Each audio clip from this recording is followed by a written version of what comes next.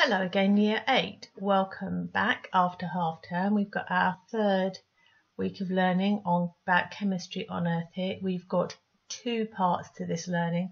One is a comprehension to build up our scientific vocabulary, and the other one is a bit more practice on balancing chemical equations, because I know quite a few of you have been in touch to say you're finding it a bit tricky.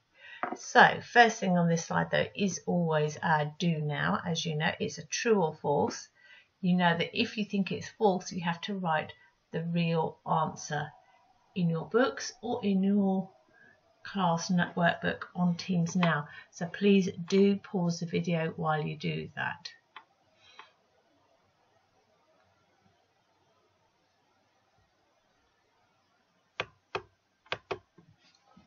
And here are your answers, quite straightforward. Anything you're not sure about, check it out. Either online, in your own science notes, or via me. Here come our objectives for this week. You've got two objectives, so it's not too overwhelming. The first one is to check and collect your scientific vocabulary. This is useful both for discussing your science and when you come to write answers. And secondly, we are going to consolidate, which means make sure that we are really confident with balancing chemical equations. I know they're tricky, but we don't just give up. We keep on going until we've got it. So first things first, here is information about your comprehension. Now your comprehension task is a separate document. It has been posted in Teams. It has been posted on Go for Schools. It looks like the part on the left hand side of this slide, although it's obviously longer. You've got a text with lots of vocabulary, and the lines have been numbered. So the first line is line 1, second line 2, 3, 4, 5, etc. This is important because some of the questions tell you that the answer is found in a certain place, and that will help you focus your reading.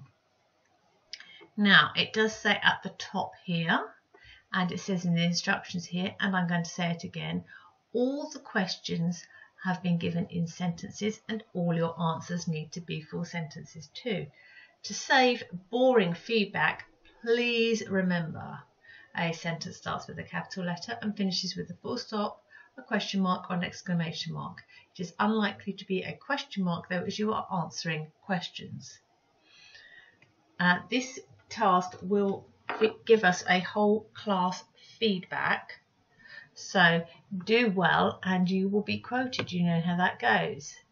You will need to pause the video to do this task.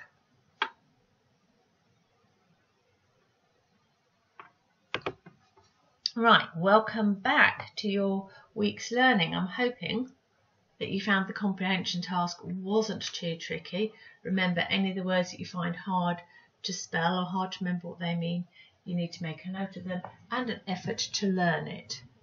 Now we're looking at balancing equations again, a little bit like a seesaw, and you have a pivot in the centre and the seesaw can go down in either direction or it can be completely even, and this is what we want for a balanced equation, is to be like the seesaw in the middle of our image here, and we need equal numbers of all elements on both sides of the equation.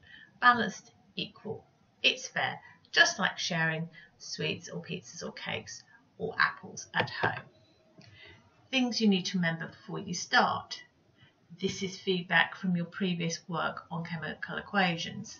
Every element symbol starts with a capital letter. If the second letter is lowercase, it's a longer symbol for the same element, because, for example, carbon uses the letter C, so when it comes to calcium we need to use a Ca, so we know it's not carbon, we don't get confused. This is one element, this is also one element, there are different elements. Your periodic table will help you check. There is one in your planner, there is one on Teams. If you still can't find one, get in touch with me and I will help you out. If you've got a small number below the line, that's called a subscript, and that tells you that number goes to that element only. If you haven't got a small number, then that means we read it as a 1. We don't write in the ones because most elements have a 1 and that'd be boring. So H2O with water would have 2, lots of hydrogen, because this little 2 only applies to the H that it follows. Then comes an O for oxygen. There's no number, no subscript there, so there's only one of those. If you have a large number in front, that applies to the whole element or the whole compound. So that's 2 here means double everything. So there's 2 lots of H2. So 2 times 2 is 4. I know we can do that. And you've also got 2 lots of 1 oxygen. So 2 times 1, again, is 2, quite straightforward. If you are not sure about any of this, make sure that you have paused the slide to make your notes here on the parts you're not sure of. If you're not sure of any of it, write it all out and test yourself before you move on. Please pause now.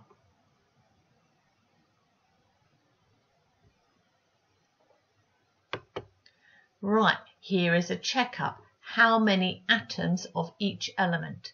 So remember, you're looking for capital letters to find the element. I have put one sneak in there where there is a lowercase letter. Don't get caught out by that if you can help it. And then how many atoms of each? You have got subscripts, little numbers going below the line that only apply to the one in front, and you've got big numbers at the front that apply to the whole element, a whole atom. The answers for this question do follow on, so make sure that you pause the video while you do this task.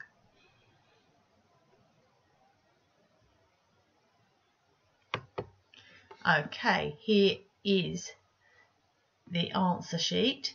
If you have got this correct, or nearly all of it correct, you are ready to move on. If you did not get it correct, go back and have a look, find out why you got it wrong and sort it out, either through a bit more practice or through finding an online task or messaging me, because if you can't get this bit right, you are not ready for the next bit. You've got it right, put your hand up, bend at the elbow, give yourself a pat on the back. You are ready to move on to balancing practice. So we're going to start simply. We've got Cu, that's copper. We've got O2, that's oxygen. Oh, that was our starter supply, similarly. And it makes copper oxide. The arrow goes from left to right. That's the direction of change. It is not reversible because it only goes one way. Check what we've got. We've got 1 atom of copper.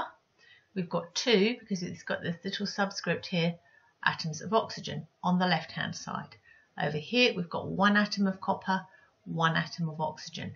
This is not balanced by adding up. We've got 2 atoms and we've got 3 atoms. So this is how our reaction would look. It's heavier on the reactants than it is on the products. This does not work. How could we sort this out? If you want to have a think and a prediction, you can pause the video. Otherwise, you can move on. Now, we know that in the product there has to be 1 oxygen for every copper. So that means we're going to need to double our starting copper, because we've already got 2 lots of oxygen. So we're going to have 2 lots of copper. That will give us 2 atoms copper. We've already got 2 atoms of oxygen. So then, as we've got 1 and 1, we're going to need to put a 2 at the front of the compound, the copper oxide, to double the whole thing, double the molecule. Then we'd have 2 atoms of copper, 2 atoms of oxygen. Now we've got 4 atoms and 4 atoms, and we are balanced. Happy days, we have done it. Bet you're pleased with that. Not so tricky, was it? Moving on. Next one, H2 and O2 makes H2O. Okay, H2 is hydrogen, O2 is oxygen. They're both gases, they both exist as double atoms. It makes water, and then we can't just add another O to it, otherwise instead of having water we will have peroxide, which is poisonous, and we really don't want that. So we are going to have to balance this equation. I've done the counting up underneath again, and we can see that again it is heavy on the reactants. How are we going to sort this out? If you want to have a go on your own before checking the answer, remember you can pause the video here. So we know that we need 2 hydrogens for every oxygen because it's H2 and the O not having a number in the water, it means there's only one. So let's start by doubling the molecules of reactant hydrogen. So instead of having H2, we'll have 2 lots of H2. 2 times 2 is 4. So we've got 2 lots of that. We've already got 2 lots of oxygen. So in order to get 4 lots of hydrogen on the product side, we're going to have to double the molecules of water. And 2 times 2 is 4, and 2 times 0. Now that balances. That's easy. We're starting to feel good about this, I'm sure, aren't we, Year 8? Yep. So, another one here, the final example I'm going to give you. I've put the working out. I haven't put in the atom count. I want you to do that this time so that you can check that you're understanding. Right, if you've done that, you're ready to move on to the final slide. 2-part activities on this, so make sure you pay attention carefully.